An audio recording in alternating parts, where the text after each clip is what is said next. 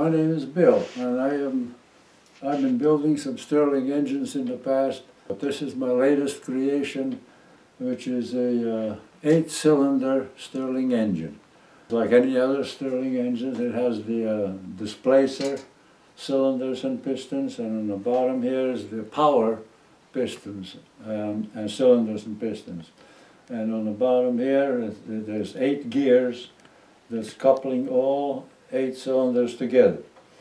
It works by the same regular principle, the way all Stirling engines work.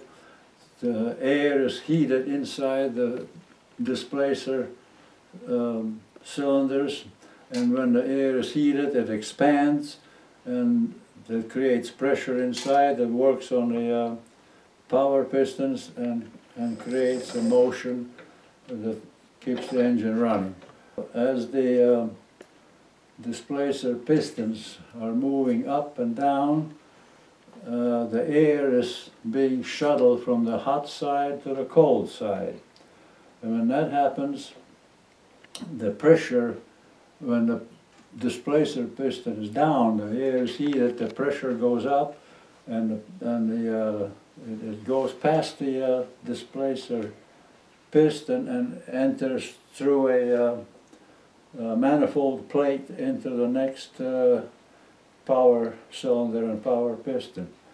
So this and this then makes one actual engine.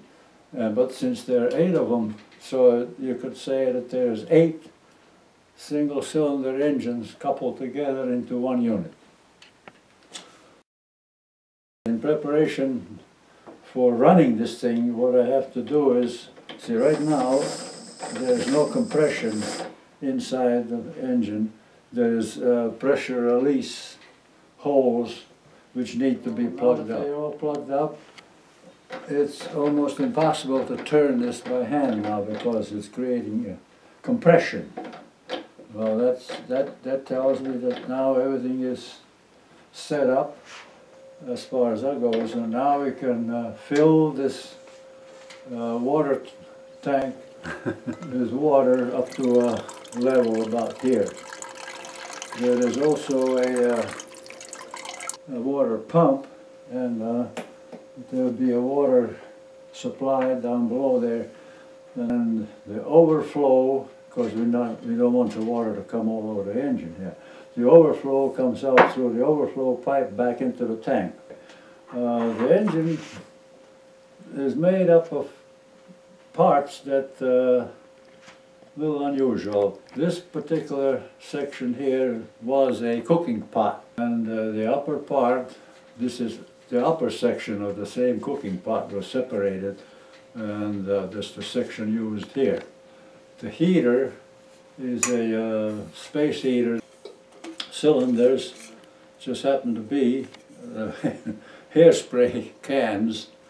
This is made out of steel, and then I had to look for and found a suitable aluminum can that fits inside with just a little bit of a clearance between the two to allow the air to shuttle from the top to the bottom and so forth. See, that's the displacer action, because it's displacing the air from the top to the bottom. Now in the lower section here, I had to get some gears that mesh at a 45-degree angle. Well, most miter gears mesh at 90-degree angle. So I decided to make my own. So I took some aluminum discs that I made from a 1/4-inch aluminum plate, and on a computer CAD laid out the form of the teeth and printed out the forms and glued onto each gear blank, and then proceeded onto my bandsaw and cut out the teeth with the bandsaw. And that's how I came up with all the gears I needed.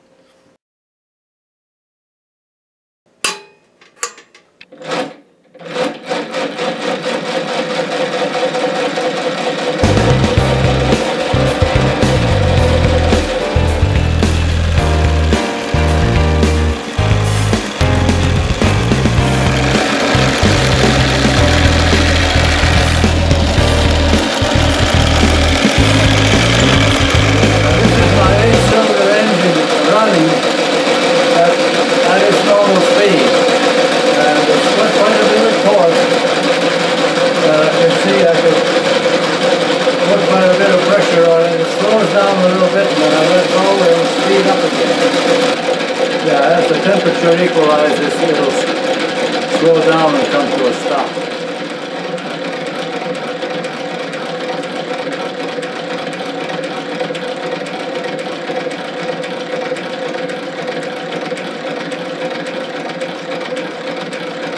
Well, that was the running of my